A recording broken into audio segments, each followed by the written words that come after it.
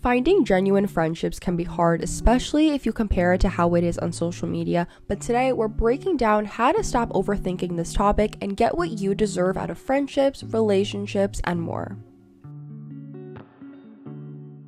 Hello everyone, welcome back to my channel. My name is Pamela and today we're going to be talking all about finding friendships in your 20s, red flags, green flags to know, and more, so let's dive in. Friendship is something that I personally struggle with, and especially now that I'm getting older, because with today's culture, it's like, how are we supposed to balance work and mental health and fitness and social media and personal things? So many of these things that we deal with on a daily basis. How are we supposed to balance that while also managing relationships and friendships and meeting new people? How are we supposed to meet these new people? Where do we go? What do we do?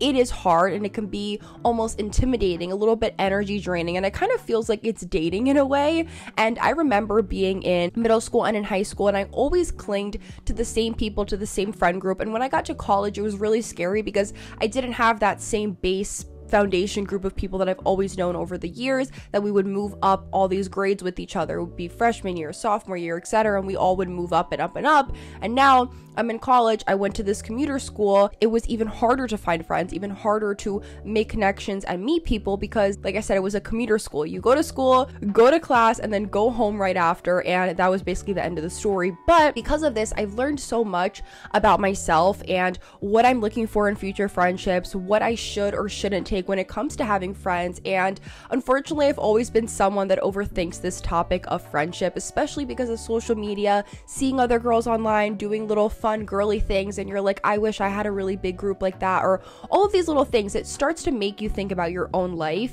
And so in today's video, I want to dive into some tips that have helped me meet more people in my 20s, but also how I've been getting to know what I want in friendships, how to decipher who is worth keeping, how to build good connections, and more. So let's dive in.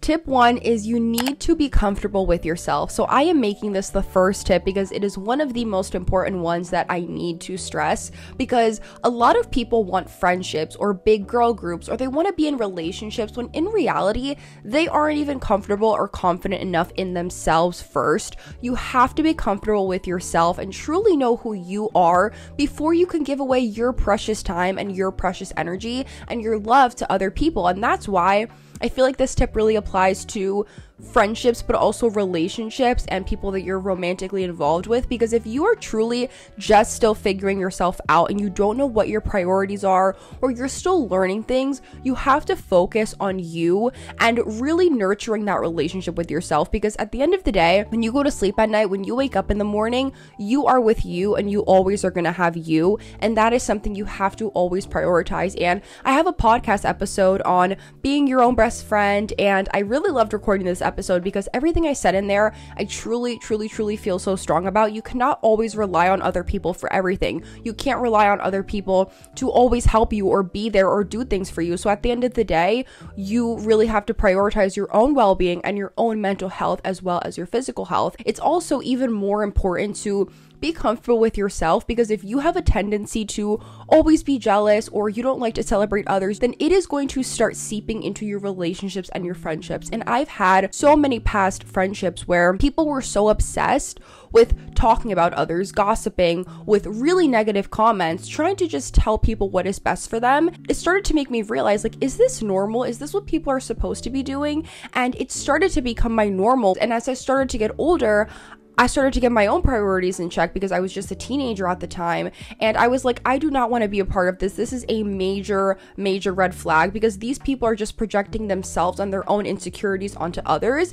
And they're so obsessed with how other people are living their life that they're afraid to live their own. They're afraid to go out and do their own thing, that they're hating on others. So as soon as I started to realize, yeah, this is really bad, this is not what I want to be, and I started to realize I do not want to be around these people, things really started to change for me. But that just goes to show that if you are not comfortable with yourself, if you are not comfortable with being just who you are and being your own best friend first, it is going to seep into everything else in your life, and everything else will just begin to crumble. So really learn to nurture being comfortable with yourself and loving who you are before you can love yourself or love others and give your energy and time to other people. Tip 2 is focus on quality over quantity. It's very fun to obviously have big circles and have lots of people when it comes to gatherings and friendships, but the smaller the circle, the better. I used to have really large friend groups in high school and in middle school. As you get older, as life gets more serious and things start to get more serious, you really start to value privacy, and that the less people know, the better. And even a select few is always better than so many people knowing what is going on, because when you value quality over quantity, the more important, deeper, more meaningful friendships are so much better than those surface level people that you don't really have in your life that often, or you can go and have a good time with them, but they're not someone you can sit down and actually talk to about things, because it is hard when you have really big friend groups to keep up with who knows what this person knows, what they're saying to this person. Things are getting talked about. I know only certain friends I can sit down with and I can hang out with and talk about my personal feelings. Other friends, I can't really talk about real life stuff. So having that balance, knowing who is who, that balance is really, really great. It's really important. And just because you see online that a lot of people have these really big groups, they have these really big friendships that they all hang out with, they all go on vacation, they all do things all together, it doesn't mean that you have to compare yourself to that and think that you have to now go out of your way to have this really big friend group in order for it to be meaningful. Because in reality, it's so important to really just nurture those friendships that are not just surface level, that you can go to them for things, because sometimes you don't want to bottle up all of your emotions, you don't want to bottle up all of your feelings. You want to be able to sit down with someone and just say, hey, like, what do you think about this, or this is how I'm feeling, and just having someone to talk to, having someone to just sit down and listen to what you're saying, not even give you advice, sometimes literally just to be there and listen to what it is that you're saying. And having someone like that is so valuable over having 15 different people that are all just surface level friendships and relationships.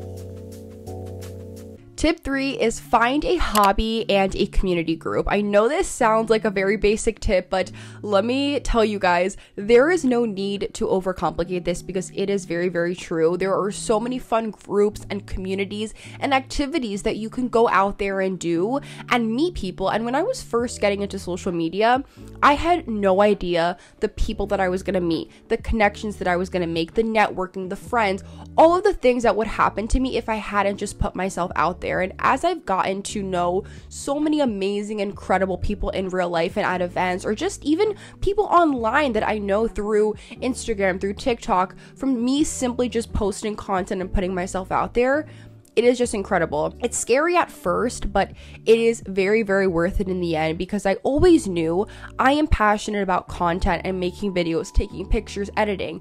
I am passionate about all of that, but I was always scared when I was younger to put myself out there and do that. And it wasn't until I got older and I realized life is literally passing me by. If I don't take my chance now and shoot my shot, then I do not know what is going to be on the other side of this. I don't know what my life could be if I don't actually try. And so for the past 4 years now, I've been posting content, I've been a content creator. I have met such amazing people because of this that I didn't know, because of mutual friends or because of people in my hometown. Like, these are people that literally were strangers that have now turned into friends, and we all have that mutual love and that mutual passion for creating content, filming, editing, and sharing our love for that out there in the world. And the same can be done for you. So if you are passionate about something, or there is something that you want to learn, join a club or start some sort of hobby. That is the perfect chance for you to meet new people. There's book clubs, there's art clubs, there's so many random things that are out there that a lot of people don't know about because they don't do the research. They don't sit down and look up what are some local things in your community that you can go and do. So I highly recommend trying this out, because you can literally do this from the comfort of your own home. You can join virtual clubs, you can join virtual communities, do virtual meetings, or you can go and do that in person. And like I said, it sounds like a very basic tip, but it is the best way to meet new people and gain those connections or build long-lasting friendships, because it is an organic way. You're organically meeting people. When I started going to my local spin studio, when I started going to Cycle Bar, I did not realize that I was going to make such great friendships and meet the amazing instructors. And now I genuinely cannot imagine not having a life where I do not know them. Like, they are such amazing people. They're so incredibly kind. And it's literally because I started a new workout with my sister. We went to that studio randomly, decided to start a membership there, and it has led me to meeting such amazing people that have had a really, really great impact on me. So the next time you're bored or the next time you have some free time, try something new for yourself and see if there's a way that you can meet new people or gain something out of this experience. Tip 4 is accept yourself and others for who they are. One of the biggest lessons that I've learned when finding friendships in my 20s is that everybody is figuring it out. We're all figuring out our lives. We're all trying to figure out what path are we going to take? What new things are we going to try? What hobbies do we want to pick up? What job do we want to leave? What job do we want to start? There is so much out there in the world, and we all have our entire lives to figure it out. There is no timeline. There is no, I'm going to finally figure this out when I'm this age. We're all just learning the ropes. But with this, you also have to learn that you must accept yourself and others for who they are. I have struggled with this in the past where I try to be this fairy godmother, big sister / mom to all of my friends or people in the past. When they've had bumps in the road, I've learned that if you are always going to try to be the fixer or the solver and the mother in your friendships, you are always going to tell people what they should try to do or what they want to hear. And when they make the mistake again and again, and they come back to you constantly saying, what should I do? It just becomes that constant cycle of you being their mom and you telling them what they should or shouldn't do. And you have to stop trying to change people that simply do not want to be changed, or stop trying to give advice to people who are not going to take it. A lot of people will come to you to just hear what it is that you're saying and hear what they should do because it sounds good in the moment. But then at the end of the day, when it's just them and they're staring at their ceiling in bed and they're thinking like, what should I do? It is up to them, and that is all. It is not up to you. And I've learned this, and it has become so much stronger as I've gotten older, especially with friendships, because I've realized that so many people in my life were coming to me and asking me for help or trying to seek all of these certain things. In all honesty, like, I don't even know what I'm going to do tomorrow. Like, I don't even know what my life is going to be tomorrow. So for someone to come to me and say, I need help with XYZ, like, help me figure this out, that is another added pressure on top of all the other million things that I also have to do. And it just continues to enable that mentality of the, I can fix this person, or the I can fix him, or I can change them. And in reality, the more you do that, the more you try to be this fixer-upper kind of person, it is eventually just going to drain you. So there are two options for this. You can either stay friends with that person or walk away from what isn't serving you, because the thing is that you can stay friends with them and accept them for who they are, or simply just leave. It's as simple as that. And I've learned to deal with this in certain friendships, that some people need someone good in their life, even if it is just you, and other people will just never learn and they will keep trying to knock others down. But that is when you have to learn this person is always going to try to be a victim in their own life. They're always going to try to be a victim of themselves. Learn to walk away or simply just accept them for who they are, and then that is it. Because that is when boundaries have to become extra strong, and that is when it's really important to decipher that. But the more you try and change others, the more you are going to struggle with yourself. There is value in learning from others, just like how others can learn from you, but our entire life is always in seasons. Every season, new people are going to come into our lives, old ones leave, old ones come back, and it all changes, but life is always going to continue to go on, and it is what teaches us and molds us into becoming who we are today. So it's okay to know that some people aren't going to be around forever, but there's beauty in that, because life is beautiful when you learn to accept that you have to also take in the ugly. You have to accept the ugly to also get the good in life. Tip 5 is be clear on communication and set boundaries. So this is another huge tip, because communication is so key, especially with friendships, and it's just as key as setting boundaries with what I said in my previous tip. Being clear on doing check-ins with your friends and regularly reaching out is literally so vital, even when life gets busy, because that is the thing that I feel like breaks a lot of friendships and relationships, is when there is no communication, when people are not talking about what is going on, how they feel, or what they're doing in their life. Because hearing from a friend you haven't talked to in so long, I feel like is such a nice, genuine, warm, cozy feeling. It's nice to get little coffee dates and have some brunch days where you can sit down with your friend and literally just talk about life, and then go back to your regular life. Like, go back to the madness and the craziness or the chaos, whatever life is for you, go back to it, but have those little moments of peace where you can just sit down with someone and talk. And I've noticed that mostly it's the times where I don't want to go out or I don't want to do something where I end up going, and I either have a great time or I come back home and I think, wow, I really needed that. Like, I needed that little moment of just talking and hanging out and not being on my phone and literally just having one-on-one with someone or having a little girl group time. When you are there with people and you're just being yourself and you're around those that you love and that you're comfortable with, nothing can beat that feeling. And my sister is someone that I really love, and she is a really big, important person in my life. And even though we're basically stuck with each other because we're sisters, we had no choice to be close. There's some nights that I go into her room and I just want to sit down. I'm like, hey, and we pour our hearts out to each other. We talk about things that are on our mind, doubts, feelings, regrets, things that we're looking forward to, passions, so many things. We talk about it all. It's really important to have that let's communicate, let's be real, those honest conversations, because lack of communication is something that I've noticed has been a big problem in my past friendships. Because if you are bottling things inside, eventually it ends up coming out. Eventually, if you have a problem with someone or you feel a certain way about certain people and you don't want to confront them or you don't want to talk about something specific, it is going to come out in other little ways. You are going to start to feel this resentment or this jealousy and animosity towards this person, which is also not good either. And as I said before, I've had issues in the past where friends are jealous or they secretly don't like you, or they secretly are saying things behind your back, and what they say will always come out. The truth always comes out. It's crazy because these are the same people that are going to pretend to be your best friends in real life. They're going to pretend to be your number one supporter when in reality they are just projecting their own insecurities onto you and onto what you're doing because they are afraid to do it themselves. It is a hard pill to swallow for those people to understand that hating on others is not a lifestyle. It is not fun. And it is something that if you constantly are doing that, you are going to just struggle for the rest of your life with finding genuine people and finding genuine connections and love and support, and just attracting good people will be hard if you are not a good person inside. So communication is always key in terms to how often you hang out or how often you see people. Communicate with your friends if you are busy. Say, hey, this is my schedule for the week. That's what my friends and I do. That's what my sister and I do. Today I texted her, what time are you home today? I would like to go on a walk with you, or, you know, maybe let's just go on a little coffee drive, grab some Dunkin'. It's really important to just communicate, especially through the weeks where there is a lot going on. Be transparent with people and your friends and relationships rather than play this guessing game of, okay, I'm gonna wait until they text me to hang out, because that's also not good either. And as you get older and you adult more, you're gonna realize just how important transparency is. So really try to prioritize that.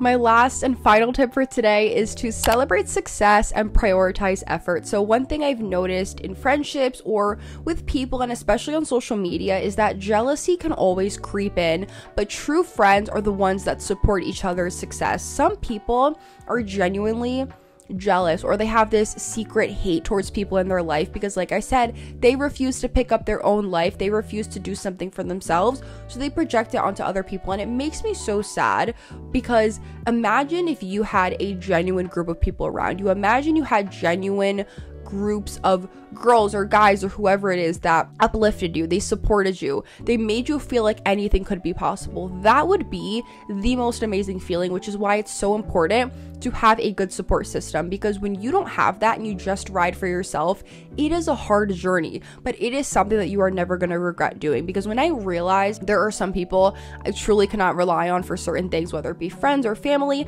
I turned to myself, and it made me a much better person. Because like I said in tip number 1, your relationship with yourself is just as important as with other people. When you don't love yourself and you struggle with being happy for others, it is going to be just a reflection of you, and it is going to reflect onto others. So enhance this if you struggle with it by practicing being genuinely happy for your friends and surround yourself with those who do the same. I said in another one of my videos, practicing celebrating success and not letting things go by quickly is important, because if you are always letting good things go once they happen, you are going to constantly be in this competition with yourself of I need to be better, and you're never going to genuinely let yourself be happy for the things it is that you have accomplished, for the things that you have done, because you deserve to celebrate yourself and you also deserve to celebrate others. So be consistent with yourself.